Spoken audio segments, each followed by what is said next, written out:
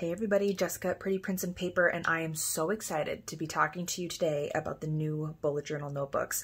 Writer has been working on a second edition for quite a while and has gone through several iterations in order to get to this point, and I am so pumped to show you the first kind of glance as to what these notebooks look like. There are two colors that he sent me. One is black and one is this beautiful blush color, and I wanted to film just a really quick first impression before I totally tear through and take apart all of these, the packaging in order to dive in. So stay tuned for a giveaway. Here we go. I opened up the blush one first, and there are some key things that I noticed right away is that it's a pretty hefty notebook. It weighs a little bit more than other ones that I've been used to. That's how you know that there's a little more additional weight in the pages as well. Some of the key features have changed and updated over the years, and there are some specific bullet journal tools and details in here. So if anybody is ever wondering how to get started bullet journaling, there is a guide inside. The paper has been upgraded to 120 GSM, which is really exciting for people like me because that was one of the reasons why I kind of went away from using it. The Smart Grid is one of my favorite features. I'll show you that in a moment. The pocket guide. And then, of course, we still have the lying flat. There's 3 bookmarks instead of 2. There's 206 pages. I think that's a little bit less than there might have been before.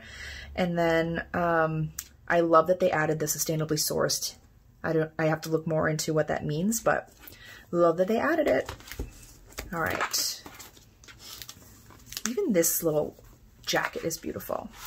So opening this up, this is obviously the first time I've opened it up. So inside, of course, their classic thank you card, invitation to join the Writers Club. I love how this notebook has like a user manual. There are going to be some really cute and really intentional choices that Writer made to make this edition even more powerful of a tool. Inside, some information about the app, bulletjournal.com. There's going to be way more stuff added to the bulletjournal.com. So many people have included this in their regular bullet journals, like the measurements and the dots and stuff, and now it's already built into the cover. And I love that it's this classy bronze foiling so that it kind of doesn't look like a messy, just like chart in the front, but a classy addition. So you can see how many dots are down halfway, a fourth, a third, etc. And one of Writer's most prized things about the bullet journal is the purpose-driven piece about it. So I love that it has this in the front to kind of anchor all of us in there's this overlap between what and why. Okay. Oh, the pages are so smooth. Got that key in the front with some room, of course, to add your own flair. Intentions, I love that. This is in the front. This is something that I do every time I start a notebook is I anchor myself with my goal right in the front. Usually that's like one little word. Maybe it'll be goals, whatever it is for you. And the index is much more open than the chart that it used to have. So now it's just marked index. The paper, oh my gosh, it feels so good. Future log is now just open. That's really, really cool. Giving a lot more flexibility. Okay, and this is when you get into the pages. You can't maybe see this, but on the bottom, it's really, really light. What I appreciate about this notebook is that the dots are not super dark. So it's really light, and on the bottom is the page number, right in the middle. And you can see on the bottom here, the little smart dot grid, the 3 dots for thirds, the 2 dots for a half, and so on. And it has it on the long side too, but on the inside. So a third, half, a third. So you still have the page numbers, which could be harder for people to see if they're used to seeing it on the corner, but I like that it makes room for these dots. It looks so classy. And in the blush colored one, the 3 bookmarks. So those are all the pages. And then toward the back, we have the pocket guide. Oh, this jacket is just, it's got so much good stuff in it. That's awesome. If you haven't read the book, you should absolutely read the book. The stickers still come with it. Wow, this is an upgrade. Now you can add these stickers in. It's got the months in this beautiful classy foil. And then it has these charts, which I think are for your monthly logs or monthly when you go on the side and you're marking the dates. Oh my God, that's so cool. And then you have the numbers for the side, I assume will be for the month log. Oh, that's really cool. Here's this beautiful pocket guide, slides right into the pocket. It's a nice little insert. Oh my gosh, this is gorgeous. Thick cardstock that talks about how to set this up. Oh, this is stunning. So if you ever are wondering what the basics are, people think that the bullet journal is all about those really artsy layouts, and it can be. I think that's so liberating when you know that that's what speaks to you. But this goes back to the original intent that Ryder set, which was around using this as a tool to make your life better, more productive. Until I read the book again, I did not remember just how much that you could do with all of the reflections. So I love that he's added these in here.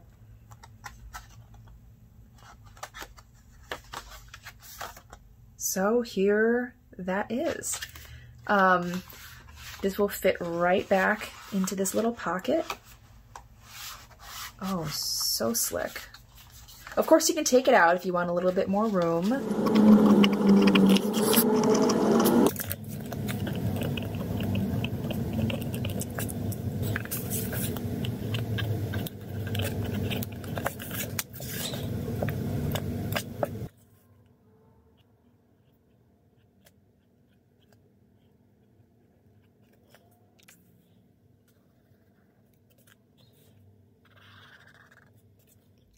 Okay, so the pen test turns out all right.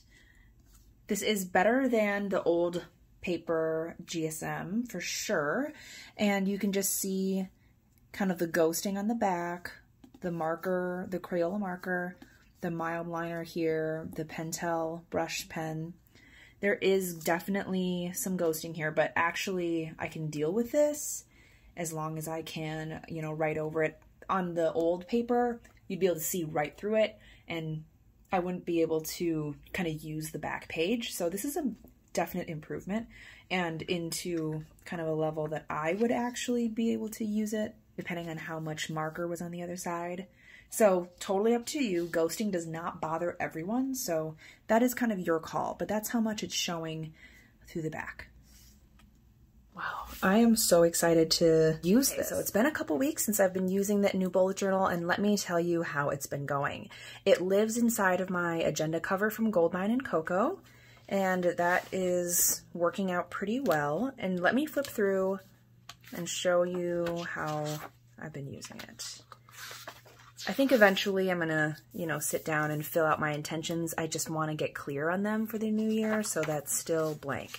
The index I've used for 5 seconds of my entire 6-year journey with the bullet journal, but maybe I started using it as just a little bit of a catch-all. All right, so I always begin with like my word of the year, and this year it's been trust. I have written on the back side, and there is, you can see some shadows that, okay, I wrote on the other side, but honestly, way not noticeable compared to the past Leuchtturm versions. These are some of my lessons from 2020. I'm using a Passion Planner marker and a standard Tombow Fudenosuke and a 0.28 millimeter pen. So this is a gel pen, very thin. It's not super juicy like a big, thick 0.7, so that might be something that impacts how you experience it, but I love the paper. Just started writing in it, my weekly reflection, and I used to have to skip pages in the old versions of this notebook because you would just see it so clearly on the other side, but I don't have that problem so far. I've been using some stickers to coordinate with my weekly and my Passion Planner. So it kind of creates a fun, like cohesive look between my weekly overview in the Passion Planner and then in my day-to-day. And, you know, just taking notes, making some quotes here, and I can see it a little bit of on the other side, but it's not very noticeable.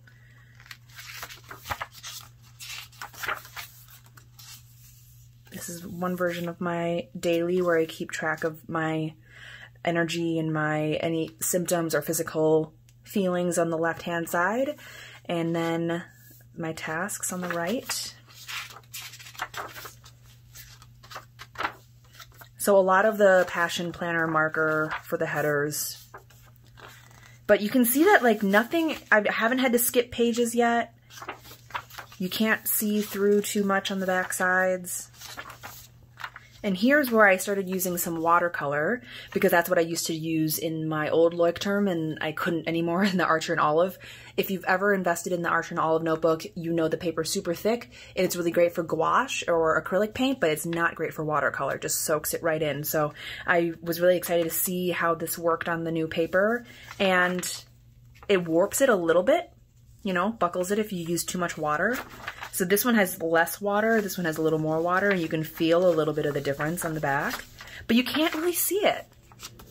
That's what is so exciting. Like there's a little bit more color here, so you see the buckling and a little bit of the shadow here, but you can't really see it. I am in love. So there's so much more left to go. Getting used to the kind of off-white again with the paper is a little different because Archer and Olive is really, really white. So that's like the only kind of thing where I'm like, oh yeah, that's right, I switched that up. But using that Smart Grid is super nice. You can just see like, oh, I can quick divide my paper into thirds. The bookmarks I kind of use, don't really use, depending on the time. And I haven't found a reason to use these yet with the stickers. But I mean, when I start to move into the 2021 setup, I think that will be really, really great. So this might make me go back to using the Leuchtturm now that I've used it for a little bit here. The pages are just thick enough. They aren't as thick as the Archer and Olive, but I actually kind of like that you can flip through and it still gives you that like page turning, a little bit used feeling, but it's not as flimsy and thin as the last. So that has been my experience so far. I'm not a fountain pen user, so I couldn't tell you really what that experience is like. I tried to find my old ones, but couldn't. So, I mean, I highly recommend it.